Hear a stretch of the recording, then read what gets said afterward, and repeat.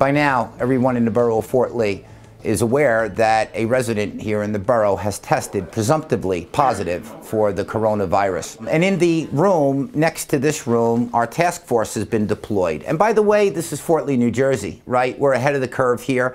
As of 3 weeks ago, we presumed that we were going to have to deal with a positive case. So this task force has been assembled for quite some time, and we've been readying for this very situation. In that other room is everyone from the school superintendent to the chief of police, our OEM director, members of the council, most of the department heads, our senior citizen coordinator, our rec coordinator, of course myself, our borough administrator, and other folks that are assisting in making sure that the right resources are deployed if need be. As additional information comes available to me, I plan on doing these videos to get the information out to everyone.